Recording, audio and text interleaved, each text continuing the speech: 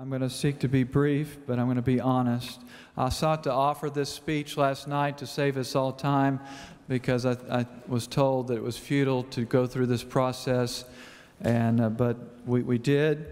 And I would like to leave an honest assessment of what I believe has occurred on the record.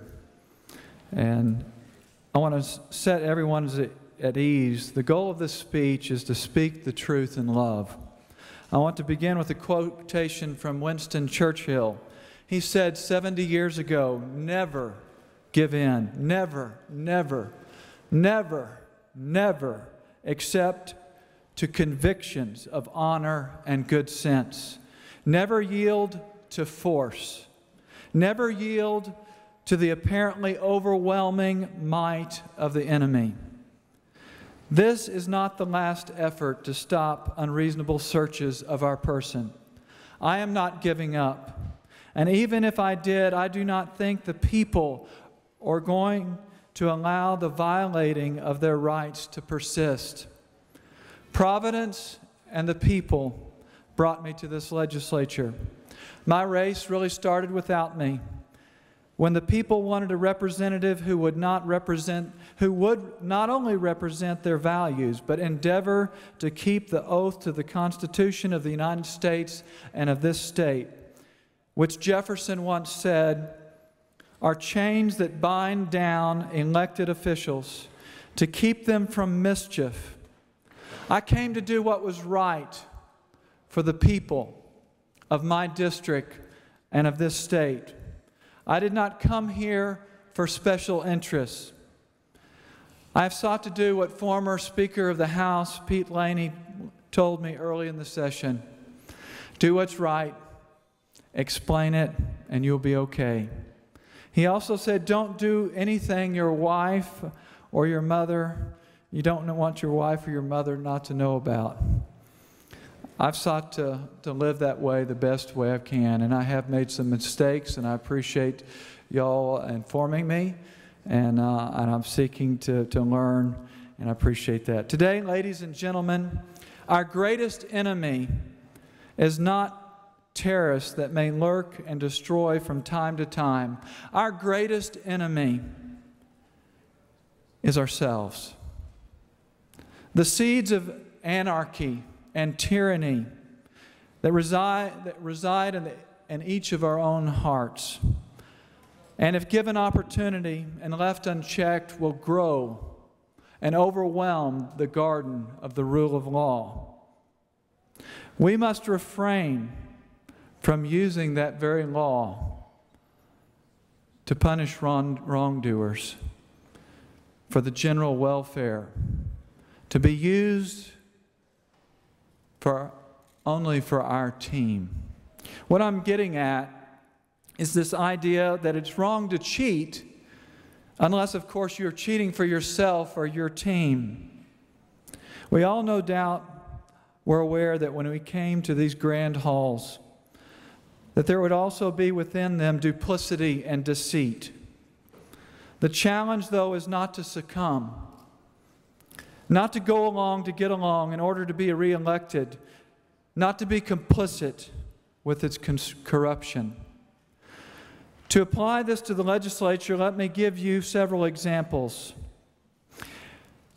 In one sense, this first example is very insignificant, but in another is symptomatic and indicative of why the people do not trust politicians. Now, all of us freshmen learned pretty early that we don't have to hurry to the chamber, as also Pete Laney one time told me, because it is likely that time will stand still. He didn't say that, those are my words. I had never seen a legislative clock before. So this was new to me and amazed me as a freshman as I hurried to the House floor, and then I saw it stand 10 o'clock, 5, 10, 15, and however long, until the Speaker called the House to order. Sometimes it was a few minutes, sometimes it was a great while. Why is that? Well, I believe it's because the House rules dictate that the Speaker shall take the chair on each calendar day precisely at the hour which the House adjourned or recessed at its last sitting, and shall immediately call the members to order. Amazingly, the journal records that we all come to order precisely at the appointed time. We appear to be keeping the rules by stopping the clock.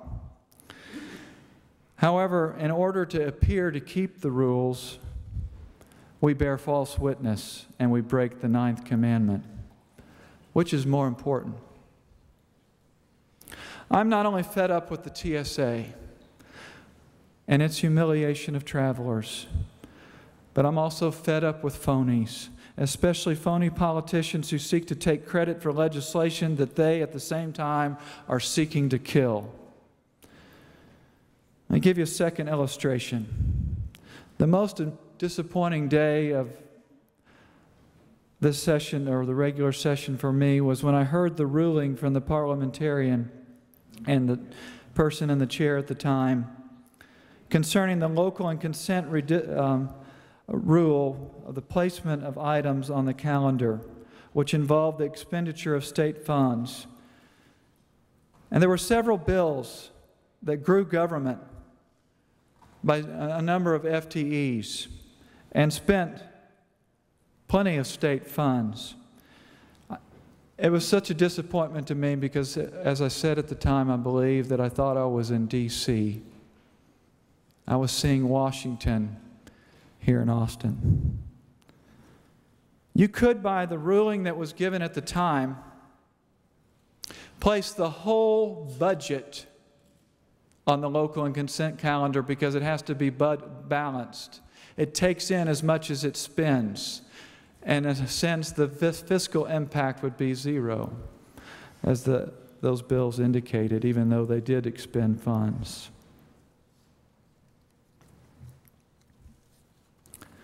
Closely aligned with this is our rhetoric about a conservative budget. Now, I wholeheartedly support not raising taxes and shrinking the size and scope of government. But let's tell the truth about the budget. Methinks we boast too much. Some are touting that we have not raised taxes and have not used the rainy day fund, but let's be honest about it. We are deferring $4 billion into the next biennium. Is that conservative? Is using tax speed-ups conservative? On a normalized basis, if you discount the $12 billion of one-time federal stimulus funds, and you add in the money that we use from the rainy day fund to cover the shortfall in this biennium, I believe it brings the 187 to 175, and then you add back about 3.4, so about 178.5 billion. We passed a budget of 172 billion, but we are planning on using the rainy day fund when we come back. And we're not funding Medicaid for the whole 24 months. We're making deferrals and we're using speed-ups. And if you actually just normalize the basis, you take out the one-time stimulus funds, actually we've increased the budget by $1.5 billion approximately. And we have not kept up with the enrollment of our schools. We are funding our schools a little bit more, but not on a per capita basis. How can it be right to preserve approximately $500 million of handouts to special interests, including commercials for Fortune 500 companies? We put them before our children, before our students, before the coming workforce.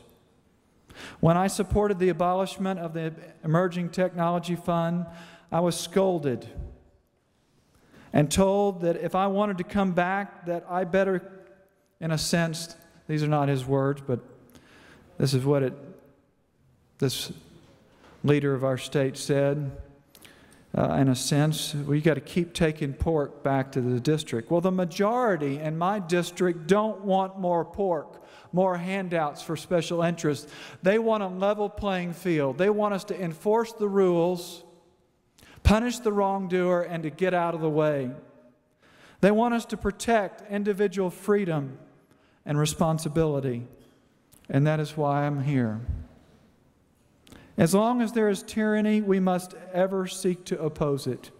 First in ourselves, and then in state government, and finally in the federal government. Let's tell the truth about the budget, about the bills on the local and consent calendar, about the funding of commercials instead of our teachers and students. Laws should be difficult to pass. I'm not dismayed that the failure of my bills to stop the groping of innocent travelers and people seeking access to public buildings. I'm grateful to have gotten to know many of you as I've knelt beside your desk to talk to you about the need for protecting the dignity of these individuals as they travel. I think most of you are thoroughly convinced that this tyranny needs to stop. Let me pause here to say, you know my heart on this matter. Tyranny is not a political or partisan issue. It is unfortunate that this legislation has been used as political fodder by anybody to attack the President Obama administration. The TSA and its policies were initiated by the Bush administration, and without restraint, they continue to grow, and so that this present administration continues in a similar fashion. It is time that we stand up for individual rights, not just state rights. Now I'd like to talk about a story simple enough for children to understand. It is the story of the emperor's new clothes. Our emperors in Texas still have clothes. However, I think they may be going through a body scan. Politics have a lot in common with fairy tales. In both arenas, you have to suspend rational faculties in order to comprehend what's going on. What is portrayed and what is actually happening are often very different. On Friday, after calling the Texas House of Representatives to order, declaring a quorum present, and making a few brief announcements, the House was adjourned without an opportunity to lay before the House its scheduled business, scheduling which was House Bill 41.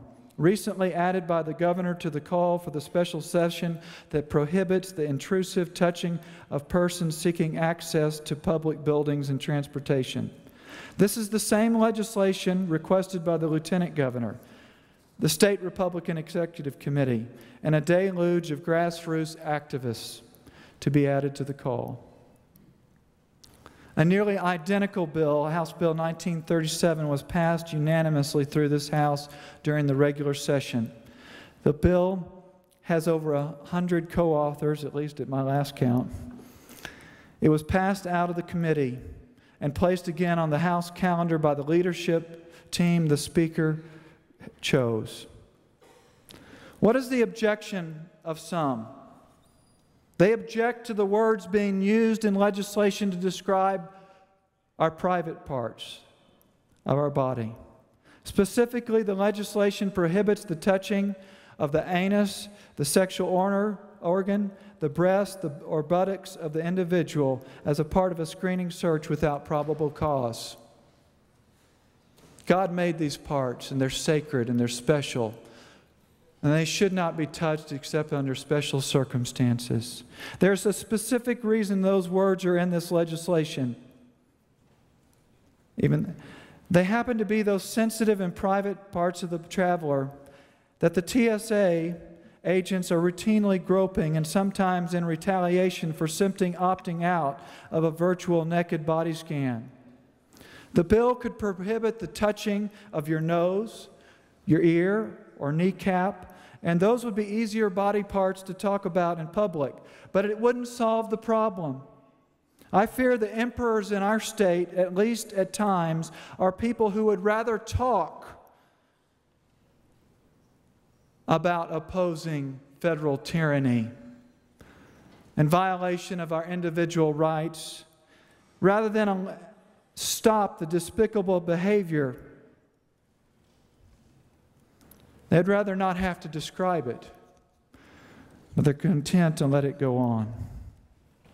In the name of the security, travelers are being required to submit to a virtual naked strip search of a scanner. Should one oppose the scanner based on modesty or for health reasons, then the result is a humiliating, groping hand search, which includes touching and sometimes hitting or hard pressing the most private parts of an individual's body. As the chairman, Barry Smitherman, said to Fox News in this very chamber. But will it stop here? The TSA claims in public records to have the authority to require a strip search as a condition of travel. In fulfillment of that belief, this week, or last week when it was first reported, a TSA agent forced a 95-year-old woman with leukemia to remove her diaper in an extensive and extremely intrusive search. 15 years ago, would you have believed that allowing government agent to put your hand inside your underwear would be a condition of travel? If we do not stop now, what will our children be required to endure? A delicate matter, yes, certainly. But it is better to define what is indecent for government behavior, what is indecent government behavior, and to prohibit it by legislation than to simply be discreet and allow official oppression of travelers to continue. Rarely in the history of this legislature has, to my knowledge, the state's leadership so masterfully worked against the will of its members and the people they represent. Leadership managed to arrange it so that every member could cast a vote in support of a bill which they ensured would not pass. No doubt this deception will confound many Texans. But the people of Texas should not be confused. The explanation is simple and clear. The defeat of this bill can be only laid at the feet of the leadership of this state. However, this is a victory speech. The people in support of this bill have succeeded shining a light on those who collaborate with the growing tyranny of our federal government. I am grateful to my colleagues, my constituents, many grassroots supporters in this state from all over, and even the nation. Providence has used to bring this bill this far. The people now know that it is possible to fight back. In this sense, there is a great victory, like at Goliad and the Alamo. In this sense, we do celebrate today. May God help us to restore the Texas that Sam Houston fought for and governed. A Texas that will not submit to any tyranny, come from what source it may. Not to the tyranny of an out-of-control Republican or Democrat federal bureaucracy such as the TSA, and not to the subtle or overt violations of the rules of morality in its own state government. We need a Texas that will lead by example. May God grant us another San Jacinto in our own hearts, in our families, in our state, in our nation. I move that these remarks and those earlier in the debate be placed in the journal. Members have heard the motion. Is there objection? Chair is none. So ordered.